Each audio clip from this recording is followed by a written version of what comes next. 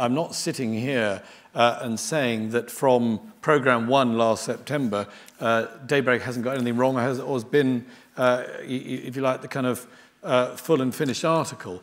It's a lot better than in a sense it's sometimes characterised.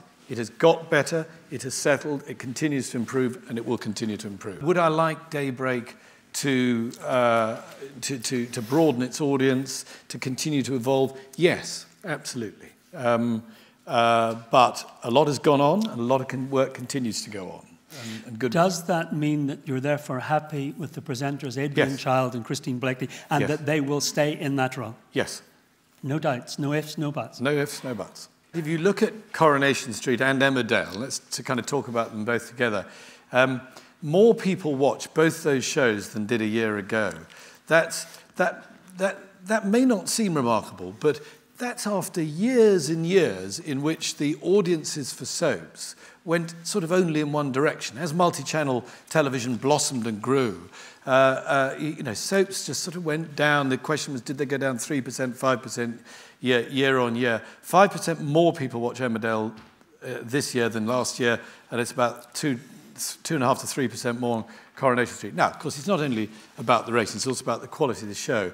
And I think Coronation Street's 50th anniversary was one of its peaks, one of its high points in the last year. By no means its only peak or high point.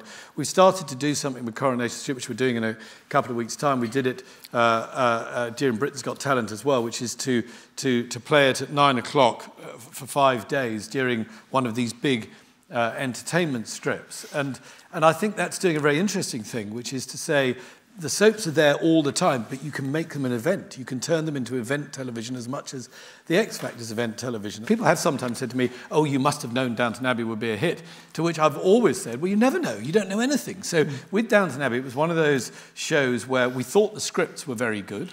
It came from an impeccable source, Carnival, a very good production company, and written by Julian Fellows. It then, we commissioned it, they shot it, that all went very well. We looked at the tapes as they come in, they seemed very good.